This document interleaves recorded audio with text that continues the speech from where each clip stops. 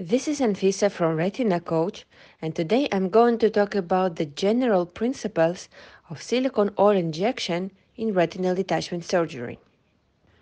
Silicone oil is used as an endotamponate in managing complicated or recurrent retinal detachments, where long-term endotamponate is required. Other cases where silicone oil can be preferred over the gas are an uncompliant patient who will not pose the head after the surgery, or patient who for some reason has difficulties with head posture. Patient who plan to have high altitude travel right after the surgery and cannot wait till the gas absorption. And also patient with the only eye. But here is a catch. On the one hand, after the surgery, silicone oil-induced refractive error can be corrected, allowing a patient to function even with the silicone oil in the eye. On the other hand, it should be considered that a second surgery is required to remove the oil. Multiple techniques exist for silicone oil injection, as well as for every other step of the surgery. First of all, silicone oil can be injected without direct visualization of the retina or under direct visualization using a magnification of the non-contact lens. Also, both techniques can be combined. Direct visualization of the retina allows observing the vessel's pulsation and also making sure that there is no retina slippage. In this video, I will concentrate on injection of the silicone oil without direct visualization. This is a case of the eye with recurrent retinal detachment, where silicone oil was chosen as an endotamponate. The surgeon performed fluid air exchange, retinal reattachment, and laser, and now he begins an air silicone oil exchange. A vitrectomy system set on viscous fluid injection. Before injecting inside the eye, the surgeon injected some silicone outside to ensure that the system works properly and there is no resistance to flow. Three valved scleral cannulas were used in this case. The first for silicone oil injection. The second for air removal as the silicone oil is injected. And the third for air infusion line set on 20 millimeters of mercury. It should be taken into account that air escapes the eye through the venting cannula faster than silicone oil enters. Connected infusion line supports intraocular pressure during injection and prevents hypotony, especially in the beginning.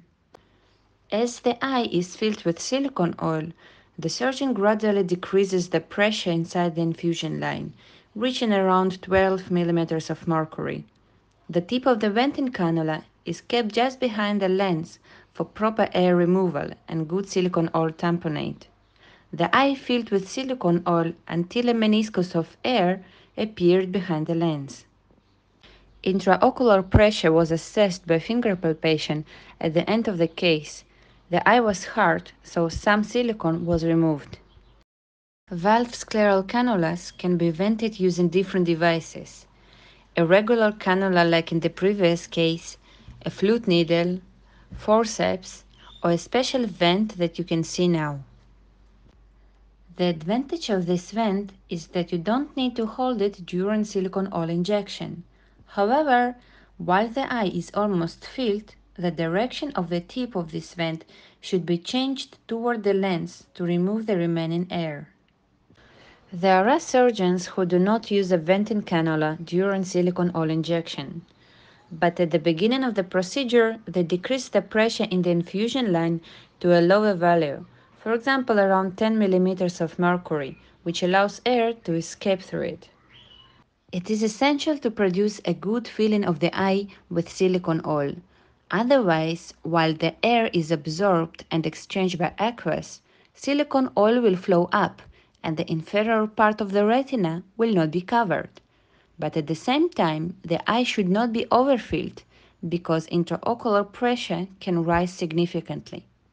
Some signs show that the eye is almost filled with silicone.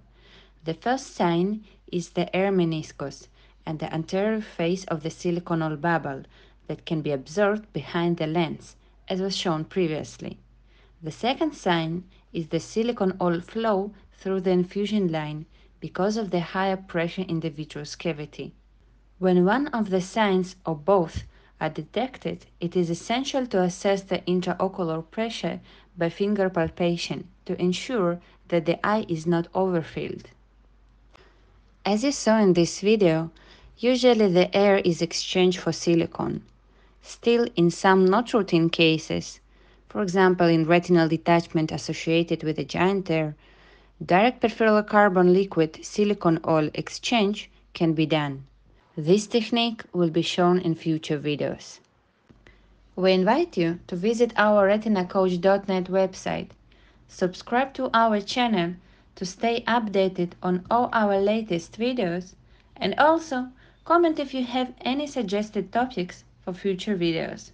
Thank you for your attention.